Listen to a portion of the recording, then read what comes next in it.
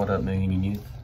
Keith asked me to do another Devo, and so we're kind of coming to a close with our whole refocus series. This is our last week, and so I'm going to do my last one in Matthew 7, verses 24 through 27. Everyone who hears these words of mine and does them will be like a wise man who built his house on the rock. The rain fell, the floods came, and the winds blew and beat on their house, but it did not fall because it had been founded on the rock. And everyone who hears these words of mine and does not do them will be like a foolish man who built his house on the sand. The rain fell, the floods came, the winds blew and beat against the house, and it fell, and a great was the fall of it. So every year we go to the beach, and I build a sandcastle every year. It's just like, you have to do it. You're at the beach, you have to build a sandcastle.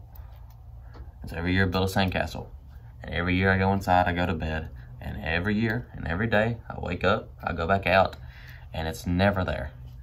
Every year it disappears. Where does it go? It falls over, and it goes back out and flattens out into the ocean. And so, why is that? When the waves come up and they hit the sandcastle at night, it falls because there's no foundation. It doesn't have a strong foundation. There's a foundation to the sandcastle, but it's not a strong foundation. And so, as believers, we have to have a strong foundation in Christ. And that's kind of gonna be my last Devo. We've been talking about killing sin with our church, and a few of the Devos, we've been talking about killing sin and getting rid of it. And to be able to kill sin, you have to have a strong foundation in Christ. I'm not saying that just because you have a strong foundation in Christ, you aren't going to sin, because you are. But once you have a strong foundation in Christ, it says, and the rain fell and the floods came and the winds blew and beat on the house, but it did not fall because it was founded on the rock, which is Christ. And so when the rain comes and when these tough situations come and we don't know what's happening and life is crazy and we're stuck at home, we can't do anything, and now we're about to kind of ease back into a normality of where we used to be. And no matter where the society or the new trends that don't line up with us as believers, we have to stand firm in that. And through every trial and every situation, we have to stand firm.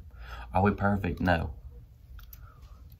But, you know, there's a lot of people that say, I'm a believer, and they build their house on the sand, and they have this really weak foundation. And so once they get hit with a tough situation, they're out. They're done. They're fallen. They don't want anything else to do with Christ. And so, don't be like the foolish man who builds his house on the sand. You know, so how do you have a strong relationship with Christ? You're constantly praying to him. You're constantly talking to him. You know, you look at your friends. You talk to them every day, all the time. At least I do. I talk to a bunch of people. That's just my personality. Like, you have to talk to them. You have to get to know them, to have a friendship with them. You know, same thing with Christ. You know, you want to get to know him. And how do you get to know him? You get to know him by reading his word, by praying and talking to him constantly. And so, seniors, you're about to have this whole new world of college, of a whole, basically like starting over. You're on your own. That's it. And everything's about to change. And you don't know what's going to come. You don't know what's going to arise at college. But I do know that you don't have to be worried, and that you will be fine, even in the toughest situations at college. Because if you are built on God and you are built on his word, then even through the tough times, we rejoice, and we count it all joy, because we have this foundation, we have this relationship with Christ, where we have trust in him, and no matter what happens, we are fully surrendered, and we are fully on board with him. And so, right now, have a heart check. Do you have a strong foundation with Christ? Do you have a true, strong foundation? Because when tough situations come, how do you handle them? As believers, we have to be in his word daily. We have to pray, and we have to talk to him constantly. And there are days where we don't do that, and that hurts us. That hurts me. I'm guilty of it. You're guilty of it. Everybody's guilty of it. That's just what it is. But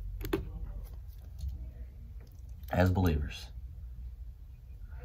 as we come back into this normal societies, or we're going to start going back to church, hopefully if nothing changes, you know, it's easy to fall into these worldly traps and these worldly temptations.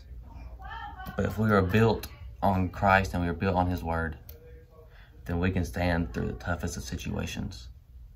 You know, you look at Job. He had everything taken away from him just like that, and he still worshiped God. He had a strong foundation. He's like, God, I'm still going to glorify you. Even in my tough times, I know that you're getting glory. And we can stand through that. But we have to be in his word daily. We have to pray daily. And once we do these things, well, we've been talking about killing sin. Once we have a strong foundation with Christ, no matter what happens, no matter what comes our way, once we are built in Christ, once we are truly built in Christ, and we aren't built on the sand, which is just going to slide out from under your feet and you're going to fall. Once you are truly built on Christ, once you are truly in his word, there's situations where you won't even know if it was tough, because even in our toughest situations, we get to count it joy, and we find our joy knowing that God is in control. And so, you know, have a heart check. See where you're at right now. Do you have a strong foundation in Christ? Or is it right now, are you on the sand and you're just waiting until the next storm comes and you're just going to fall and you have to start over? You know, start right now. And it's not, I feel like a lot of times it's, you know, I'm 18. And, you know, I'll start focusing on this later in life. We have to focus on it now. Because once we focus on it now, once we get strong in our faith now, once we go to college like the seniors, or once we focus on it now, the older we get, you know, we're going to have a stronger relationship with Christ. So if we start now, the stronger relationship with Christ we're going to have. And so I hope you guys are doing well. That's all I have. But just see where you're at. See if you have a strong foundation in Christ.